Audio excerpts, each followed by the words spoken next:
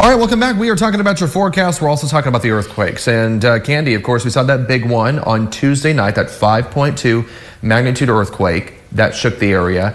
But last night, about 24 hours later, we saw another one. Not as strong, but I know a lot of people felt it. Did you feel it? I felt it. I did feel it, yes. I was in my car and I was parked outside my house and I felt it. I was like, okay, the car's moving. Uh-oh. We're having another aftershock. So that's going to be the norm as we head into the next few days. And this one was a strong one. Take a look. It was 4.4 magnitude, happened at 7:09, and that was near the Grapevine. So definitely has been the strongest one we felt in a little while. So now let's talk about the weather forecast, because things, not only the ground was shaking nonstop yesterday, but we also set a new record, and I'll tell you about that in just a little bit. I want to show you outside. Happy Thursday, everybody. And it's a beautiful sunrise. Take a look. The sun is officially up, and the traffic is flowing smoothly along the 99. It's a warm one. It's already 80 degrees, so get ready to stay hydrated out there today. Humidity is at 34%, and the winds are light.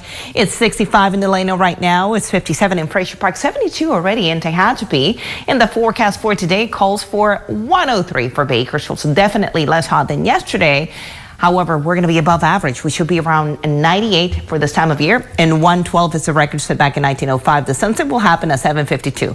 Now let's talk about yesterday, where we reached 111. That was our high, breaking the old record of 110 set back all the way back in 1905. So yes, I hope we don't see those temperatures again, at least for now. So it looks like we're headed in that direction. This ridge of high pressure responsible for producing heat wave number 6 is going to get weaker and weaker as we progress into the weekend. So that is definitely good news. We're going to be in the lower 100s, and as we head into early next week, we're going to be in the 90s. Perfect timing for kids to go back to school. So now let's take a quick look and go to the opposite coast of what's happening to Tropical Storm Debby. As you can see, it's reintroducing itself in the Carolinas today, and to gain a little bit of strength, you see sustained winds at 45 miles per hour. It's expected to produce more precipitation as we head into the next day or so. So definitely this is going to put a lot of millions of people into threat. As it continues moving northeast, it is going to get weaker, and that is good news, especially as the weekend progresses. No watches and warnings in place for us right now.